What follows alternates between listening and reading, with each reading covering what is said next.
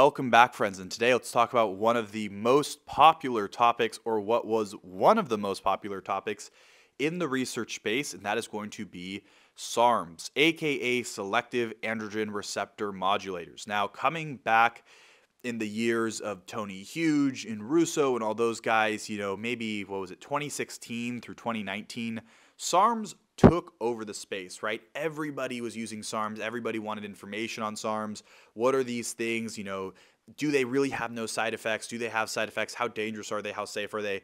And now that 2025 has hit, a lot of the hype has kind of died down on SARMs, and actually a lot of the community now is very against SARMs, and they don't like SARMs. And if you bring up SARMs, you'll kind of getting backlash. Now, before I start this video, I do want to clarify that a lot of my sources I have sell SARMs. They sell selective androgen receptor modulators, and this video is not biased at all by that. If SARMs are, like, a lot of these sites really, like, SARMs are not even the top products I sell. A lot of the top ones are actually peptides, so it's not like I'm making a ton of money off selling SARMs, and I'm not even trying to sell you SARMs. You'll see as the video goes on that I'm very unbiased towards SARMs and kind of my view on them. But in this video, I wanted to talk about SARMs' place in the research community in 2025, right? Is there still an application to them? Is there still a value to SARMs in 2025? Or are they totally useless now that we kind of know what we know about them, and now that we have all of these new peptides and new trends like the GLP-1s and the mitochondrial boosters? So in this video, I wanted to go through SARMs in 2025, discuss the good, the bad, the application, and everything else. That being said, guys, let's dive right in. So first, let's discuss my personal views on SARMs, okay? Now, I've tried a lot of these SARMs before. I've used SARMs. I've pinned SARMs. I've pretty much tried every SARM, okay? Not for full-on cycles, but I've tried them in very, mini ways. I've never taken them super seriously. I've never, done a full SARM cycle with every single SARM, but my first ever PED I used was actually Ostrine, and I remember having an amazing experience with Ostrine. I really liked it. I felt mentally really good on it. My joints felt good. I got stronger in the gym. It was super cool. It was also the first research chemical I ever took. So SARMs have a special place in my heart. If anything, I'm not biased by the money of SARMs. It's just they have a very nostalgic place in my journey in kind of the research chem space. But I've always been a fan of the more mild SARMs, right? Things like Ostrine, things like S4. I think they're kind of cool, and I think it's like when you're on maybe a TRT phase or just cruising, they can be actually decently effective options to not screw up your blood work and still give you some pretty cool effects. Now, SARMs start to lose me a little bit kind of when it comes to these ultra powerful SARMs or using SARMs to become a high-level bodybuilder. That's where I'm a bit lost on SARMs, and that's where I start to kind of disagree with some of the rhetoric around SARMs. I don't think SARMs are ever going to play a role in allowing someone to be a very high-level bodybuilder, with the exception of maybe injectable YK11, which we'll talk about later in the video. I do see SARMs as being very applicable for women, right? And in the female space, and this makes sense because this is what SARMs were designed to do. This was the population SARMs were designed for. It's funny because a lot of the research space, right, has taken SARMs and has taken their selective action, and they want to jack up the dosage so high and use them in ways that they start to lose their selectivity. And they're like, look how strong this SARM is. And it's like, yeah, but it's lost all of its selectivity. At this point, it's just an androgen again, right? So again, I do like SARMs. I think SARMs have a place. I'm never pro or anti a drug, black or white. I always think the answer is somewhat in the middle. So in the first part of this video, let's talk about the good of SARMs and where I think SARMs can kind of fit into the research base in 2025. Okay, so the good SARMs. Where can SARMs fit in? Number one, I think for older guys, right, who are maybe 40 or 50, one of the most interesting part of some of these SARMs is that they actually have antagonistic action at the prostate, right? Some of these ones, like I believe it's S4 and RAD140, seem to have some antagonistic activity at the prostate. So an interesting theory of what we can do, and remember, at a low dosage of a SARM, is potentially, if someone's having prostate issues, cut down their TRT dosage and add in a low dosage of a SARM if you're kind of an older dude, right? This is a very interesting strategy. I've seen it work and I've seen it play out before. I think this could be an application for SARMs, right? And again, coming back to it, this is why SARMs were designed. SARMs were designed for androgen-sensitive populations, okay? So again, whenever people are talking about like a young dude using SARMs, that's not the population that SARMs were designed for, right? Young dudes are not androgen sensitive populations. But an older guy who's on tier T, who's maybe having some prostate or androgen-based issues, may benefit from dropping his dosage down and adding a little bit of a SARM in at a low dosage. Now, a lot of the keys here with SARMs, guys, is to use them at lower dosages. The studies, the clinical trials found that you have to use them at lower dosages, okay? So when people jack up the dosages super high and they lose their selectivity, it's defeating the whole point of the SARM. The second way that I think SARMs could be applicable is for maybe more so the recreational bodybuilder who wants a little bit of a boost on his cruise. Now, there's different ways to get boosts on your cruises. I think growth hormone's great. I think some insulin, some Humalog is great. I think maybe even a little bit of 100 milligrams of Masteron is great. But maybe if you're someone, you don't respond well to those, you don't want to use those, adding in a little bit of Osterine or a little bit of S4 during your cruise can be a great way to beef up your cruise a little bit. If your blood work looks good, your liver values look good. Again, I'm not the biggest fan of it, but I do see the kind of reasoning, and I know a lot of guys who really like doing that during their cruises. Again, this is for recreational bodybuilders. This is not for the bodybuilder who's trying to step on the open pro stage. This is for a recreational bodybuilder who's just kind of having fun with it, right? Doesn't want to do anything too crazy. I think they can kind of potentially fit in there. The third way that SARMs are very interesting, and probably the most interesting to me out of all of these, is for women. Yes, for female enhanced bodybuilders, I do think SARMs have a very interesting role, and as SARMs continue to develop and as we get more data, I think they can be very effective for female-based populations, okay? Again, this is what they were designed to do. If a female wants to potentially use something like Osterine or S4 in place of something like Anavar, I think that's a very fair conversation to start to have, right? So I think for, again, the female population, for the female enhanced population to begin to use SARMs, I know a lot of women who have done very well on SARMs, and yes, we have less data on SARMs than the typical androgens, but at the same time, I think they could have some application there. When it comes to women, I think we still see that SARMs might be helpful because they are more selective than a lot of these androgens at lower dosages, and that's, again, the issue. When you push SARMs up too high or when you make them injectable, they lose that selectivity. The final group that I think could benefit from SARMs, theoretically, is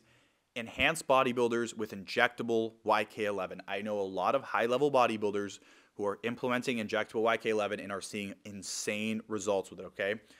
Injectable YK11 is no joke. It seems like injecting it really unlocks it as a compound, and it seems to be very powerful. I know, again, talk to a lot of high-level guys. I know a lot of high-level guys. I'm not trying to sell it to you here, but a lot of them are having success implementing YK11. So injectable YK11 could be a massive game changer for some high-level enhanced bodybuilders.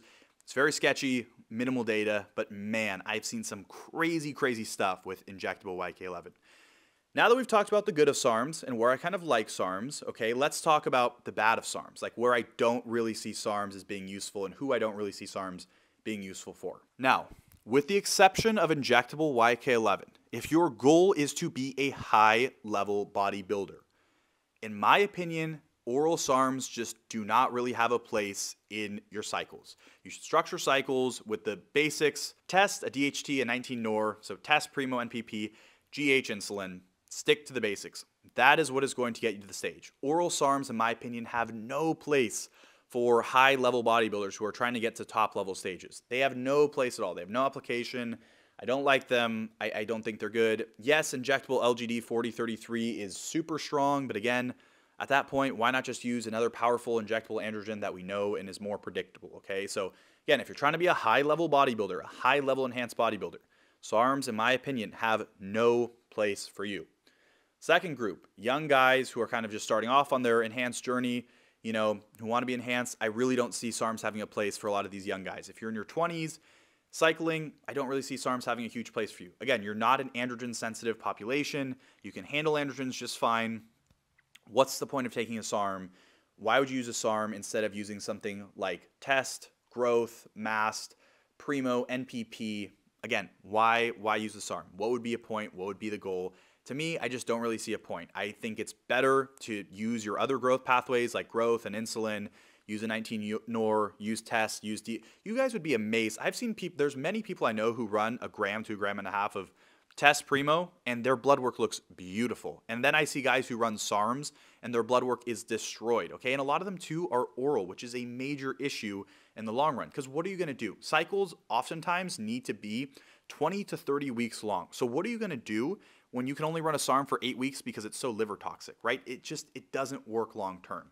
So again, I don't really think SARMs have a place for young guys who are cycling. Again, if you're recreational, if you're cruising, you want a little bit of a boost, maybe add in a SARM, but if you're doing your kind of growth phase, I just don't really see a SARM having a place for you. And that's most enhanced guys, okay? And again, I'm just being honest, right?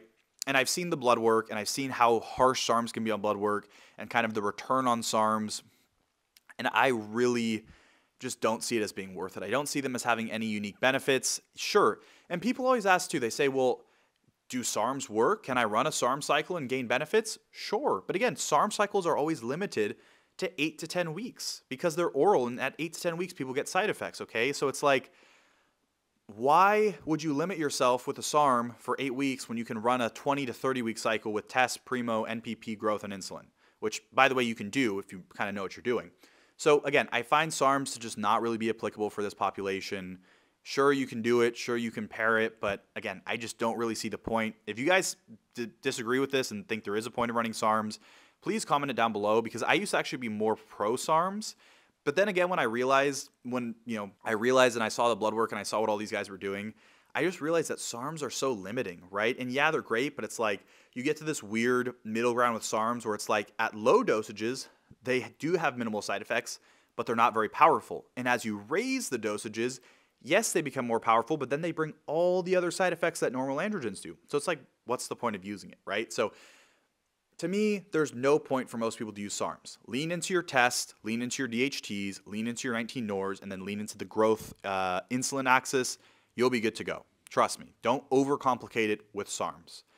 With that being said, guys, I hope this video was helpful in kind of helping you to unpack SARMs and unpack SARMs in 2025. If you're someone who's curious about SARMs, or you want to run a SARM cycle, or you want to see what SARMs can do for you, by all means, go ahead, run a SARM cycle, go buy a bottle of RAD 140. Don't even use my code. You don't have to. Again, I'm not trying to sell you SARMs in this video, but go run SARMs, go see if you like it. Maybe it works great for you. And if it works great for you guys, by all means do it, right? If something works for you, it works for you. So don't come comment and be like, oh, I had a great experience with SARMs, blah, blah, blah.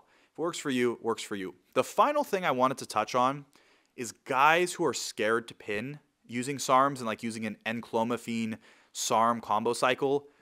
Again, this is something where it's like, if you really don't want to pin, is an enclomiphene SARM cycle, does it work? Yes, but you're only going to get an 8 or 10 week cycle out of that, which cycling is long term. Cycling is 4 to 5 years. Cycling is 10 years, right? If you look at these guys who are enhanced, they're on gear for years and years and years and years. People think too short term about this stuff. So technically, does enclomiphene plus RAD 140 work as a cycle? Yes, but should you do it? What are you going to gain out of it? Probably not that much. You might look good during the cycle. You're going to kind of lose most of it. Again, what's the point of being in that weird like middle ground spot? I don't really see a point of it.